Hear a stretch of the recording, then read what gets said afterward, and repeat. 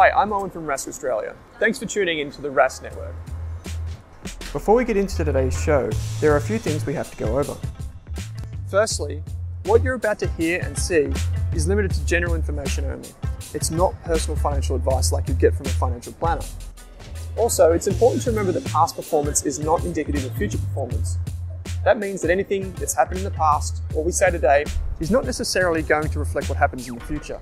Lastly, please consider that any of the guests or myself are featuring on this program may have a financial interest in some of the products or shares mentioned. That's enough from me. I hope you enjoyed today's program. Welcome to this episode of the Australian Finance Podcast. It is good to be back, Owen. Yeah, we're talking Starter Pack episode 6. We're talking investing, introducing people to the ASX, the Australian Securities Exchange or Australian Stock Exchange, and some of the options that are available. This one's a great one. If you're just looking for like the primer on all the episodes, we've done deep dives on each of these topics throughout the series, so you can go back in the catalog and have a look at those. But we're going to talk about what the ASX is, why you've heard about it, what is investing, how to get started, some of your different options available. This is a really kind of basics primer on investing. And it's good to get the language and start hearing some of these words, because you'll see these acronyms in the word ASX and market and the word shares and ETFs and bonds come up a lot. So I guess we're going to explain some of these for you. And then if you're interested in any of these, we're going to dive in deeper in some of our other starter pack episodes. Yep. Plus we've done an episode on virtually every one of those topics many times on the podcast. So it's sort of just a primer episode to get you started. Yep. So don't be put off if you don't understand everything exactly. Feel free to go back into the catalog and watch the full episode on that one particular thing. Yes. This is just about an introduction to what are the different things. Imagine you have an investment menu in front of you. We're just giving you kind of the description that sits below the actual the item on the menu, and we're just kind of giving you the what you need to know. And then next time when you tune back in, you'll be able to get the full banquet and you'll be able to understand it a bit better. But Kate, we're here in Melbourne. What is your favourite market to go in? Well, most recently it's been Prahran market, because it's been a good escape during lockdown to go there on the weekends, because it has stayed open the whole of the last 2 years. So that's really good. And you get to buy your favourite cheeses and hams and meats and vegetables. So there's a bit of everything there, really. Yeah, right. So it's just a market where you go down with a bit of cash and you can get your groceries and, like you said, vegetables. If you wanted to make something for dinner, you go and get some fresh ingredients, right? Absolutely. Yeah. So when we talk about the stock market, it's basically the same idea. You go to a place and you exchange something for something. In this instance, we're not getting, a baguette. We're not getting a baguette. Sadly. Or we're not getting a broccoli. We're getting some type of ownership of a company, right? So on the stock market, we have businesses like Telstra, like Commonwealth Bank. And when you click buy inside your brokerage account, which is like a platform or a special account that you set up that allows you to transact. Yeah. That's where you get a tiny little ownership slice. So if, say, Telstra is a $50 billion company, I don't know exactly what it is off the top of my head, you might buy one share worth $1, and therefore you have a tiny, tiny, tiny ownership of that massive company. And that's the big difference between the Prahran market and the ASX. Yeah, instead of wandering around and buying a piece of bread or of cheese, you actually buy a piece of the company selling the bread. Yep, that's it. And so over the long term, if you do this again and again and again, you get to build up ownership in more companies or in just one company.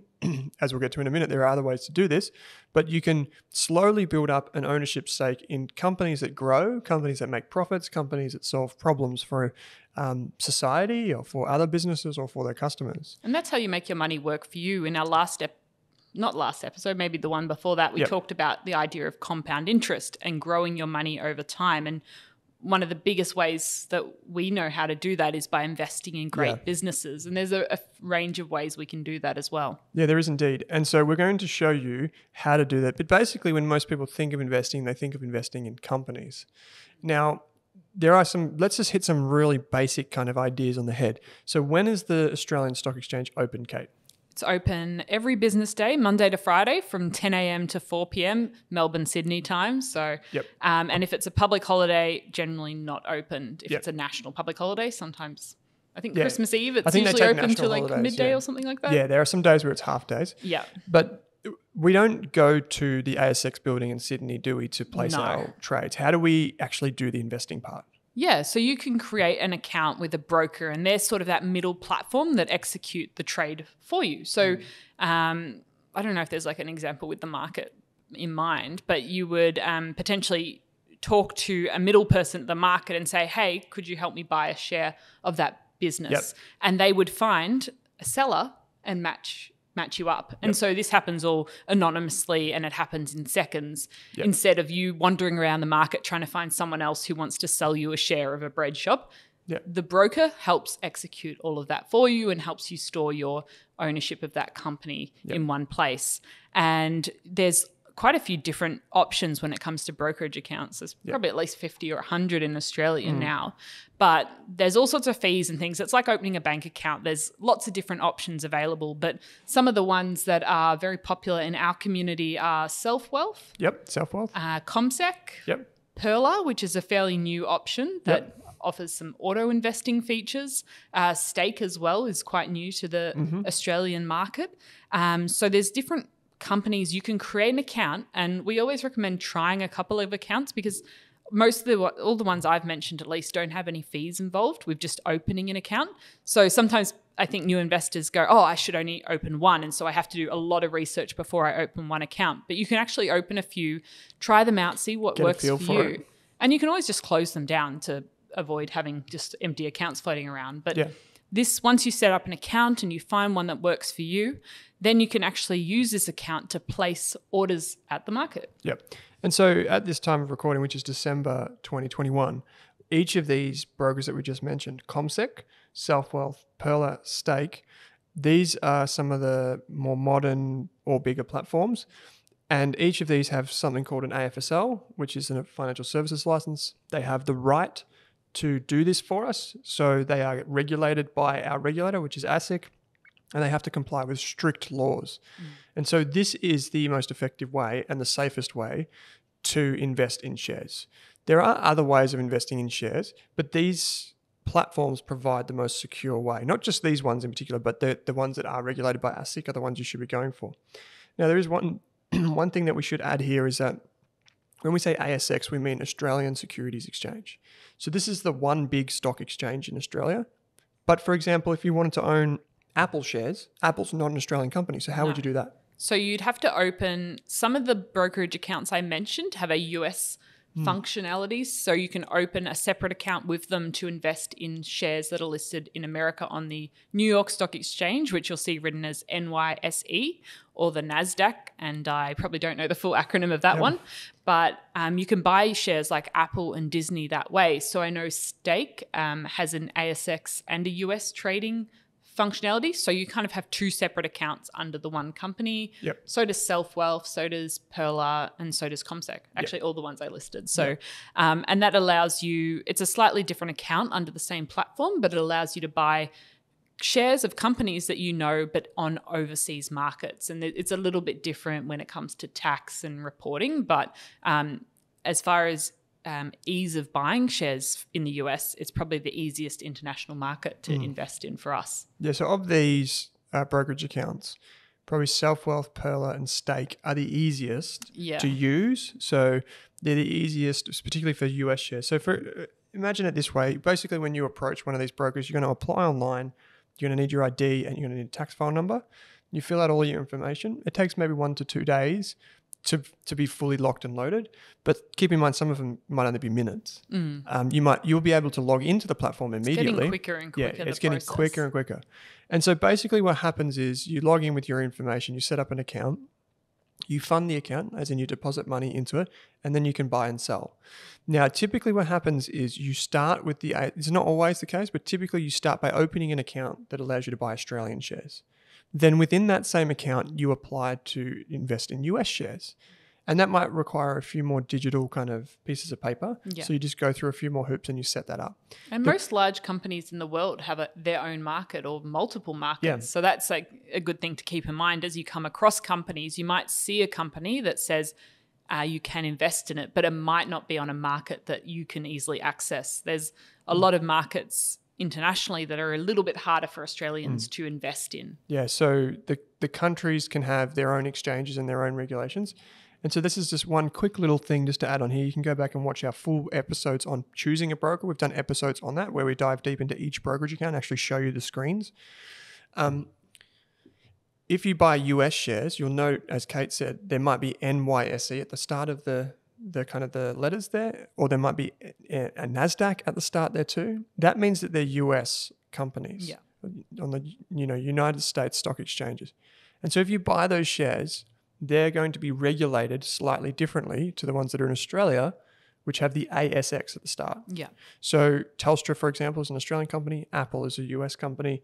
You can buy them in your brokerage account, but you might be subject to different rules. It's not the end of the world. We're not going to it's not that scary. It's just that they're different companies regulated in different industries. So they might present, for example, their annual report might look different.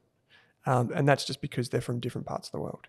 So Kate, what is investing? We've talked about like how to do it. What is investing? Yeah. So investing for me is the way I use my money to work harder for me, essentially. So instead of just putting my money in a savings account that we've talked about previously and maybe earning 1% max at the moment interest on my money because the bank's usually lending it out or doing something else to it, I might choose to invest my money in Australian and US businesses that are in turn growing as a business. And then in the aim that if I invest my money today, if the business is 10 times the size in 10 years' time, my money will be worth a lot more than it is now. And this doesn't always happen because sometimes businesses don't do too well. And just because a business is doing well doesn't mean the money you invest in it necessarily goes up all the time, because there's a lot, as like any marketplace, human behavior comes into it. So it's not always logical. Yeah. So just to bring it home, what it actually means for most people is if you invest prudently over a long period of time, your returns might average, say, 5 to 10% per year over a long period of time. So over, say, 20 years, you might get on average 5 to 10% per year, let's just say, for easy figures. But if you put it in a bank account, again, just kind of rough numbers, you might get anywhere between 0 if they take your interest from you to, say, 3 or 4%. And so you get more. It might not seem like a lot, but you get more by investing your money. Yeah. And over time, that difference in percentage that you mentioned adds up substantially. Yes, substantially. Yeah. So it might only seem like, it's only 6% now versus 4% or 10% versus 5%. But the reality of it is that over 20 years, that difference, thanks to compounding, might be 5 or 10 times the difference.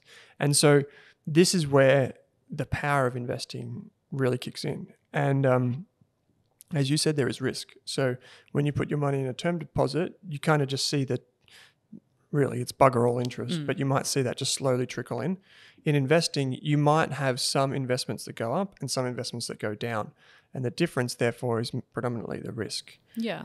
And straight off the bat here, no one will guarantee you a return on this podcast ever.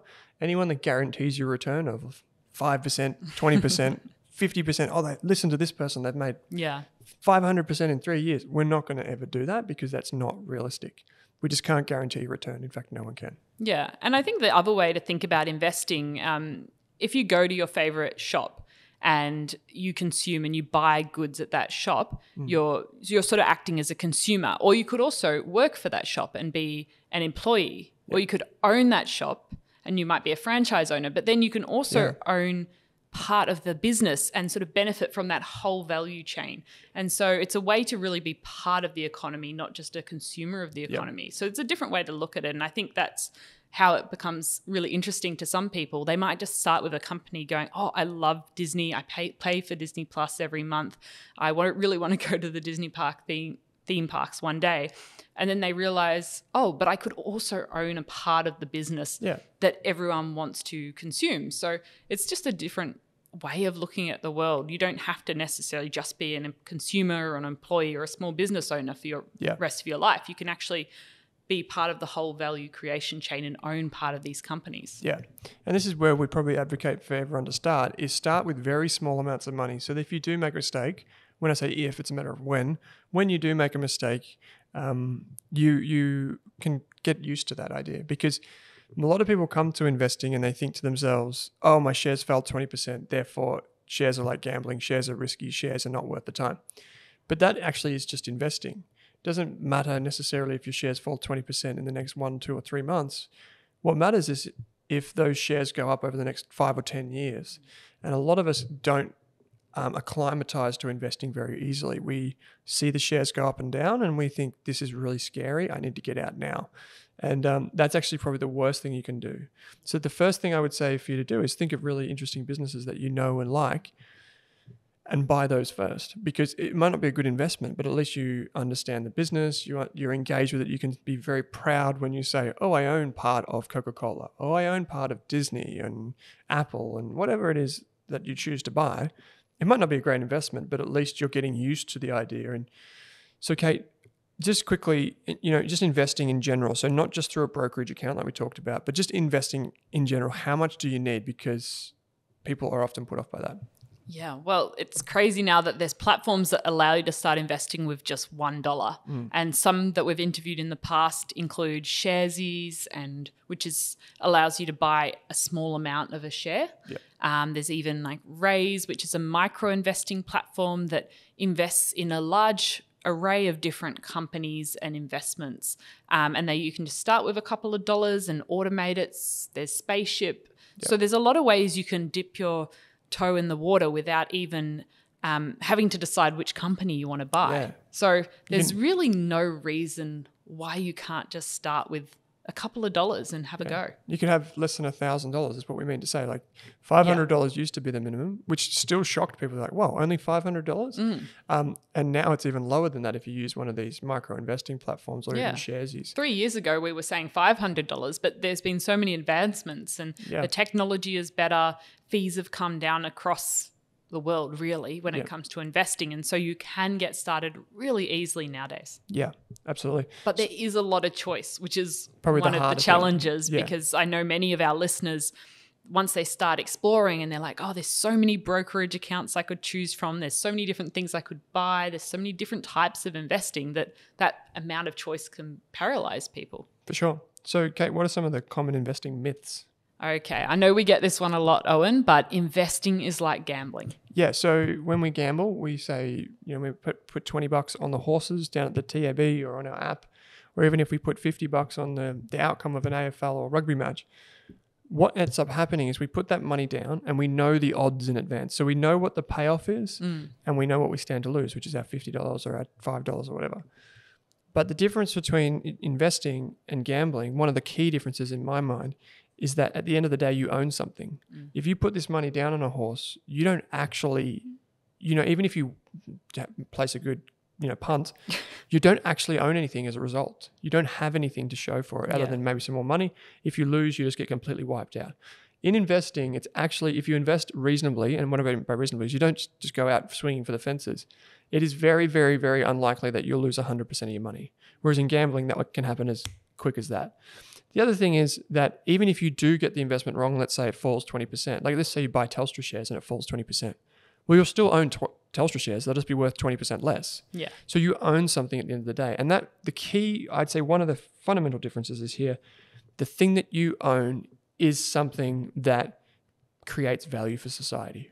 It's a company with employees, with products, with services, and you can even learn more about it. You can research that company or that investment you're in, which is quite different, I guess, to just taking a gamble on something at the casino. Yeah. Well, you wouldn't say buying properties like gambling, right? No. Well, some people might, maybe if they use a lot of debt, but the reality is it's the same thing. The only difference is you're buying a business, you're buying a tiny little share of a business versus buying a house, which you can touch and feel.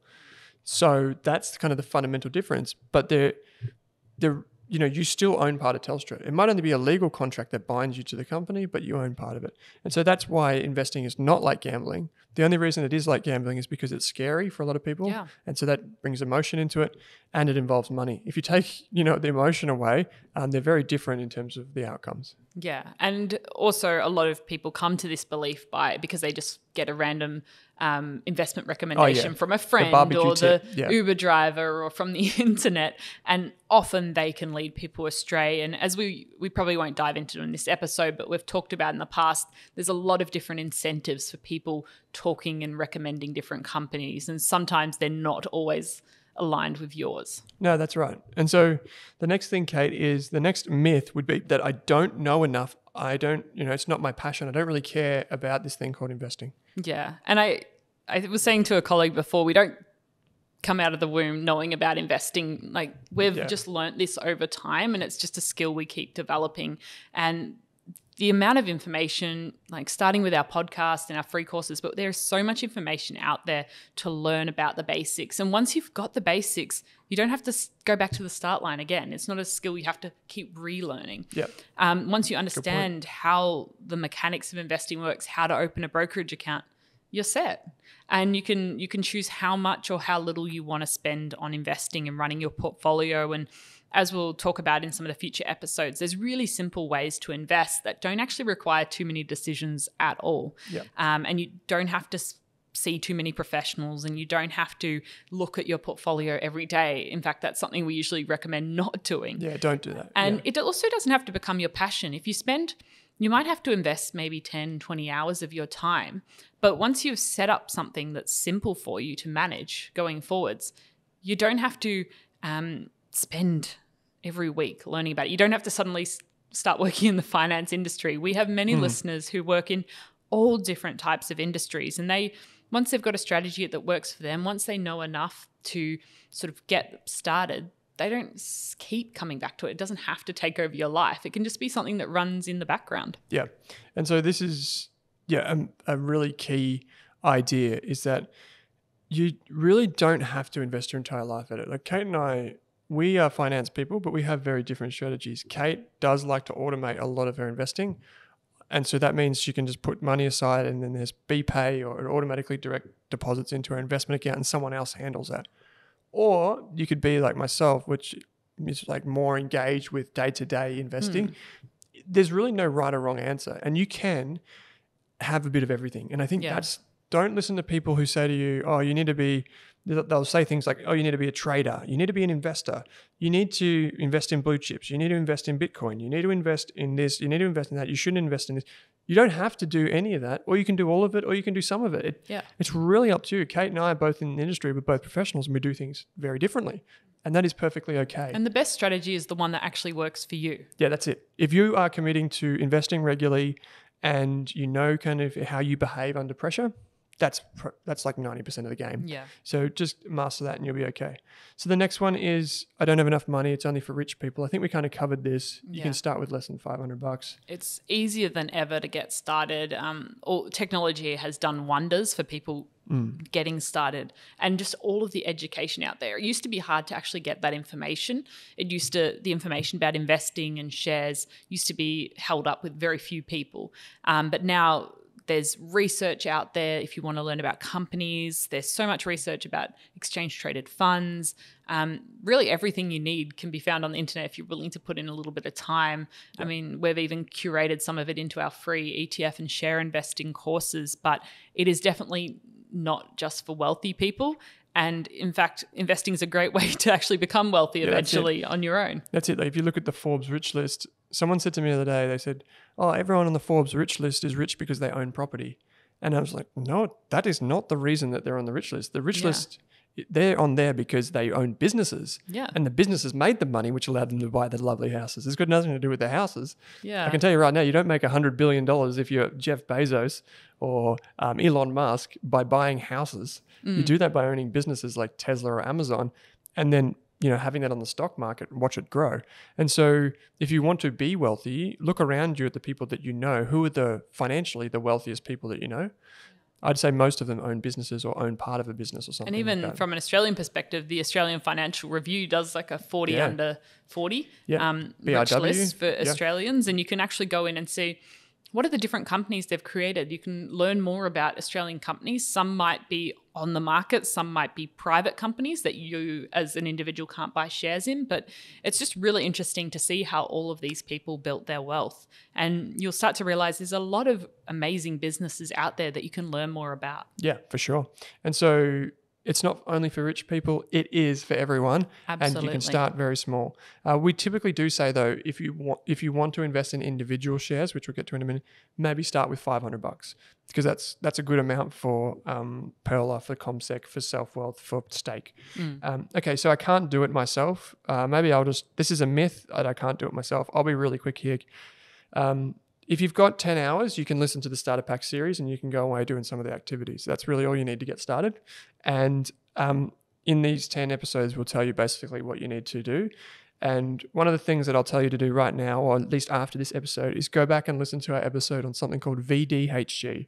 VDHG. It's one of the ETFs that we've talked about, and we'll talk about what those are in just a minute. You can go and you can learn about this ETF and what it can do for you. And I tell you what, it's as simple as a few clicks, and the rest of it kind of takes care of itself. And it's a great way to learn about ETFs if you research. Just Google ASX VDHG or Vanguard VDHG. We'll put the link in the show notes, but I think that's a great starter. It introduces you to the world of ETFs and how they're constructed. Yep, and we'll explain what ETFs are in just a minute. One more myth though. We've got one here which is, I'll never have any money, so why bother starting? And this is when the ASX does its massive survey and it estimates how many people are not investing but should be. This is one of the most popular reasons why people never get started.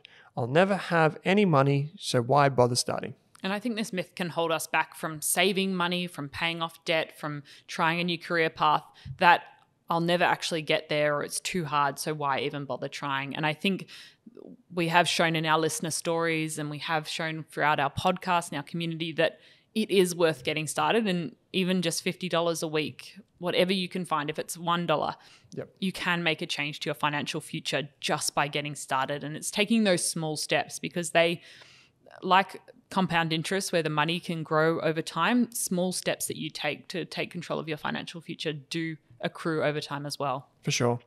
Kate, so we've got some particular types of investments here.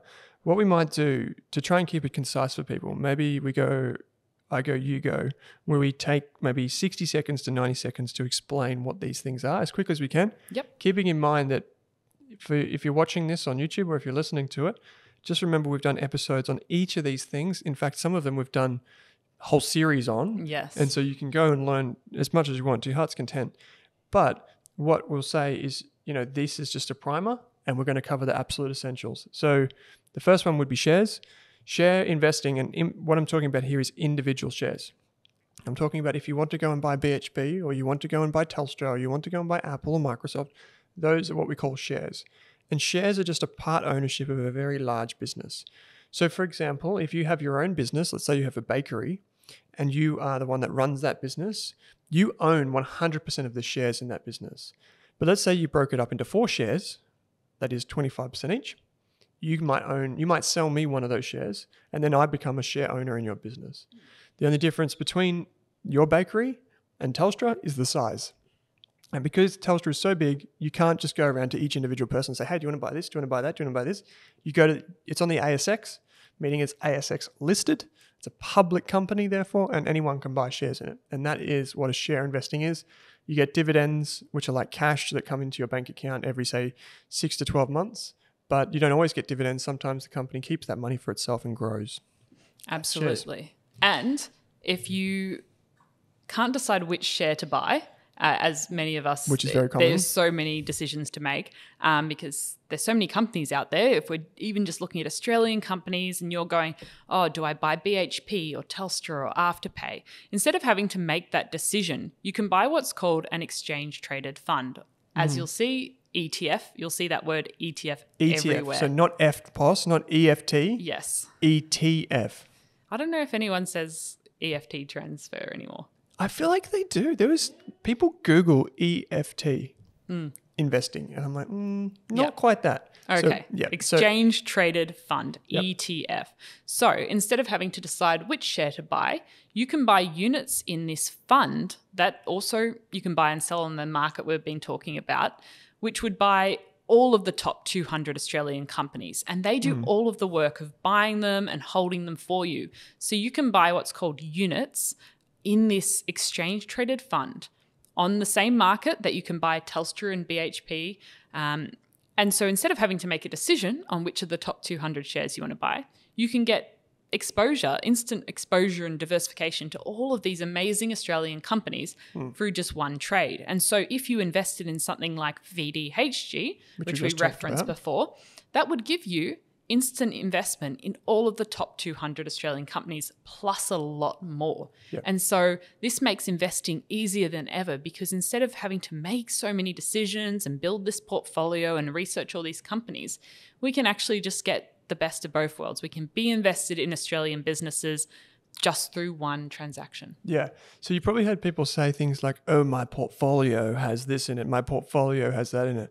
In the past, everyone created their own portfolios out of individual shares. Yeah. But now you can basically get one of these straight off the shelf. So a good analogy would be like up until about 10 years ago, everyone was cooking their own dinner. They were going to the supermarket, picking their own ingredients.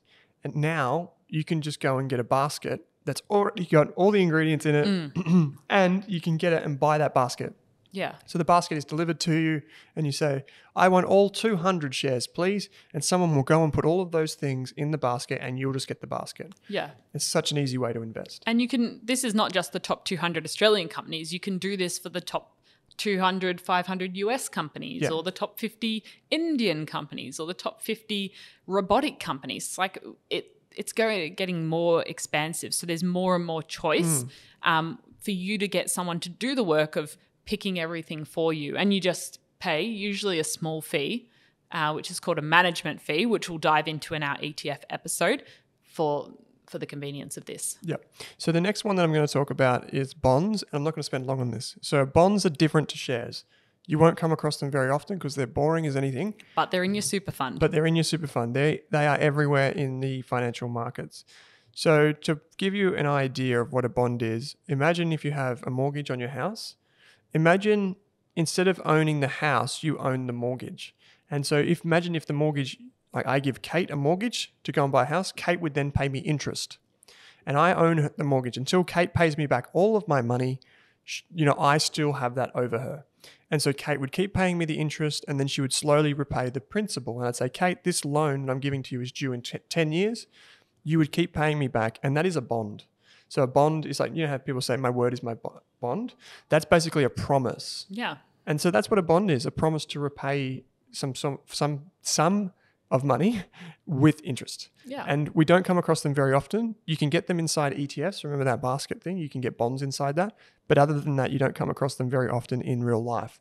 But just know that they exist. If someone says bonds, it's like a mortgage. And you don't need to worry about it unless you're picking those for your ETFs. If you do need help on this sort of stuff, you should reference our other episodes because it does get a little bit complicated.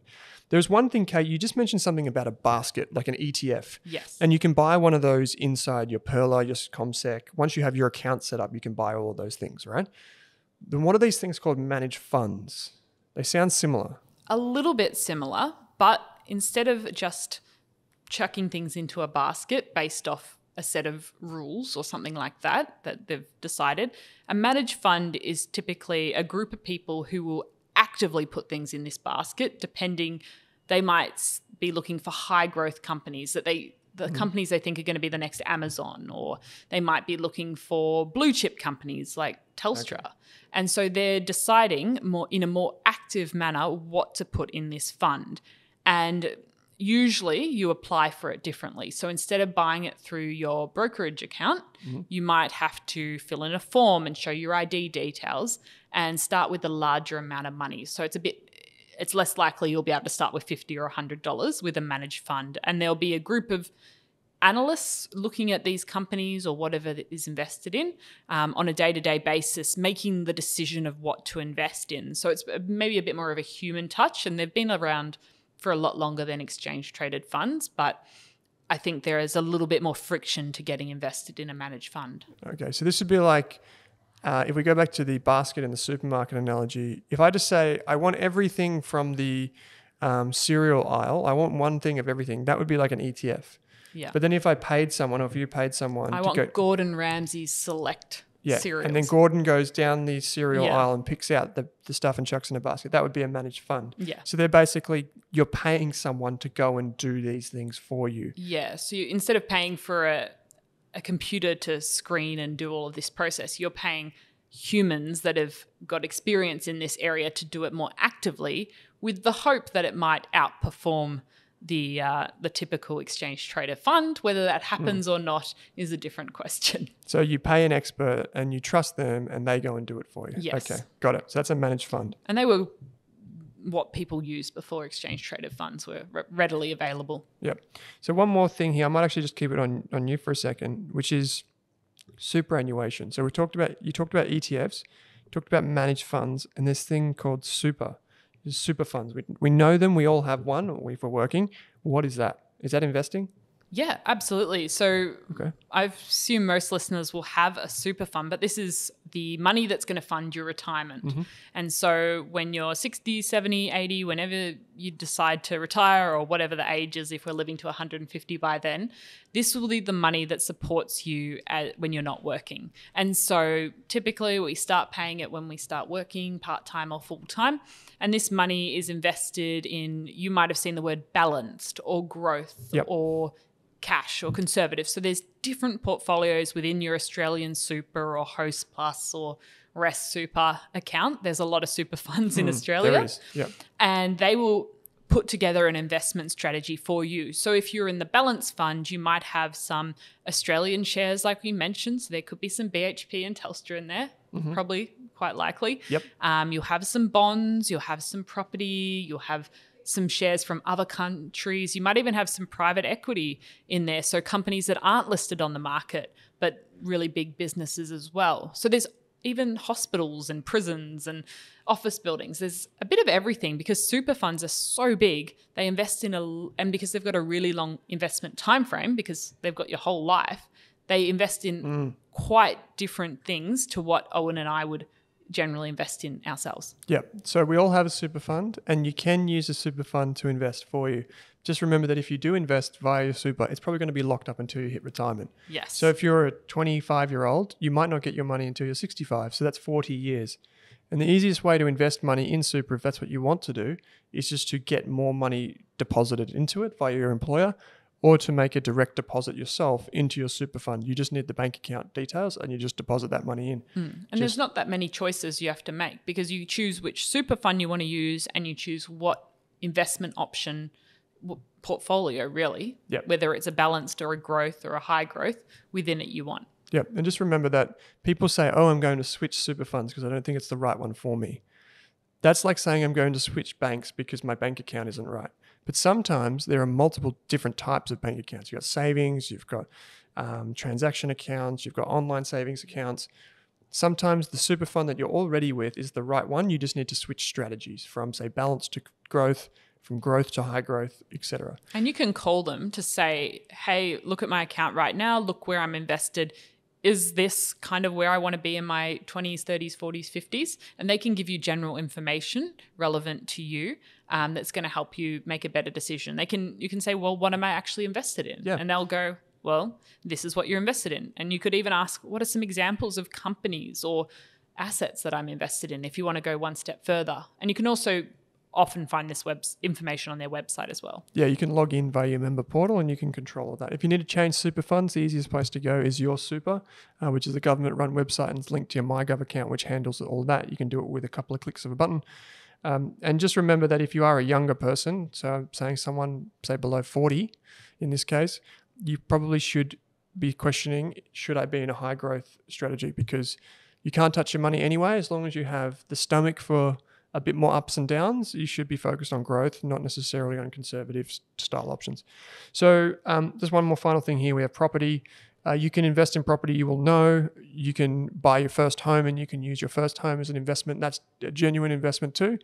The thing to remember is that this is a long-term investment. It requires a lot of money up front, and there's typically a lot of cost involved in terms of, if you've got stamp duty, you've got conveyances, you've got lawyers, you've got whoever you need to consult to do that. And then you've got things like your mortgage, which costs you money, and that's a big life decision. The one advantage of owning the property that you live in versus, say, shares from a tax perspective is that if you live in that property for long enough, you don't even pay any capital gains tax at all. Your primary residence. Your primary residence. That means that there's an exemption. So let's say, for example, you own a house and you buy it at $500,000 and you sell it at $600,000. So you sell it for $100,000 more. You don't have to pay tax on that $100,000. Whereas, say, if you bought $500,000 worth of shares and you sold it for $600,000, you've made $100,000 as well, but you might need to pay tax on that. And so that's a key difference between the house that you own and live in, you have to live in it, versus shares. However, shares you can access with less money. You can diversify outside of just one thing. You don't need to take out a loan. It's easy to sell them. It's easy to sell, so you can sell today and have your money tomorrow. It's very easy in that regard. So there are some differences. Investment property is obviously different. You do pay tax on that, and it does require a second loan or just one big, humongous loan, which to me is pretty scary. But with all these investment options we've mentioned, there are different fees and costs involved with each one and different tax things. So we will explore that more as we go through each of them in our starter packs as well. And always when you're doing your research, asking what are the costs, what is the tax implications, just make that a common question you use. Yep. So Kate, just for some episode takeaways here, I guess the first thing is you can buy shares, you can buy ETFs, you can make all those types of investments by using something called the Australian Stock Exchange. And the way you access this market, which is like your Prahran market or South Melbourne market, you can do that by using a broker. We've named 4.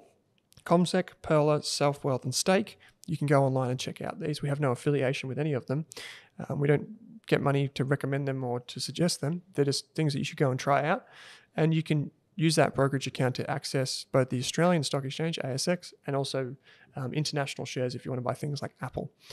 Kate, we've also busted some myths. Yes. So after you heard some of the myths we mentioned, like investing is like gambling or you need to be rich to start, if you identified with any of them, spend a bit more time thinking about that, researching, maybe taking our courses on Rask education to really bust those myths, because it helps to sort of sort them out at the start, because they might rear their ugly head later on in your investing journey and you might end up doing something you regret. So have a think about them, do some research, talk to some friends and family. Maybe you want to talk to a financial advisor as well, but try and bust those myths up front. Yep, totally.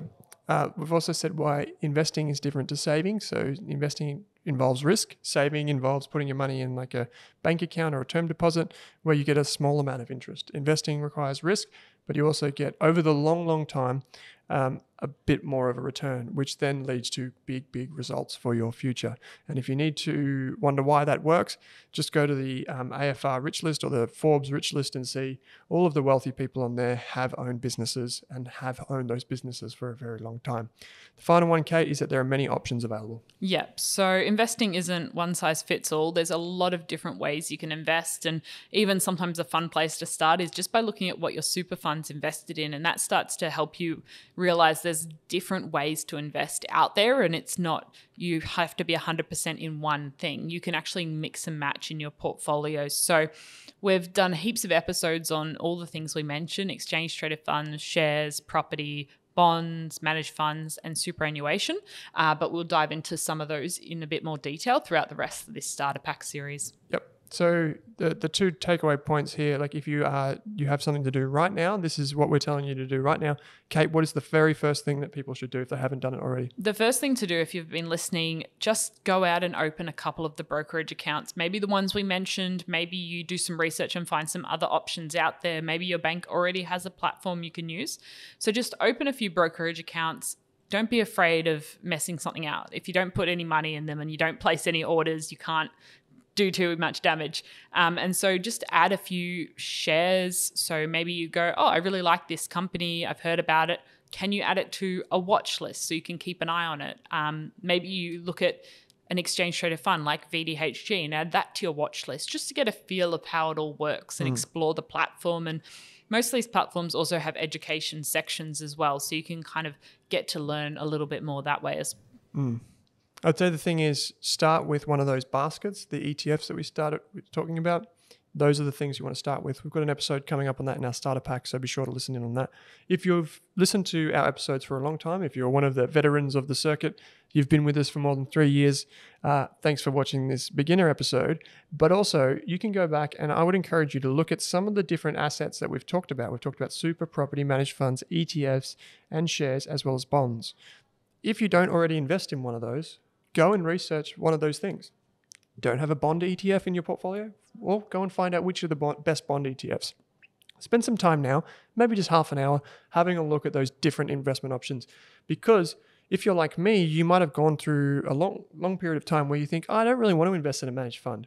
But now you've got the money and now you've got the knowledge. You're thinking, well, maybe I'll do that. What are the options available to me? Go and check that out. So that's your action point, the advanced action point for this episode. Kate, the starter pack is well and truly on its way. We've got a few more episodes. I'm looking forward to it. Absolutely. And we've got lots more to cover that we've started to touch on today, plus some on tax and superannuation coming up. So be sure to stay tuned for that. And also, if you want to learn more about anything we mentioned in this episode, if you head to Rask Education, and there'll be a link in the show notes, you can enroll in our free courses on share investing, property investing, really any type of investing we've got covered for you. Yep. So you can go and check that out after you turn off this episode. Kate, as always, thanks for joining me. Thanks for listening, everyone.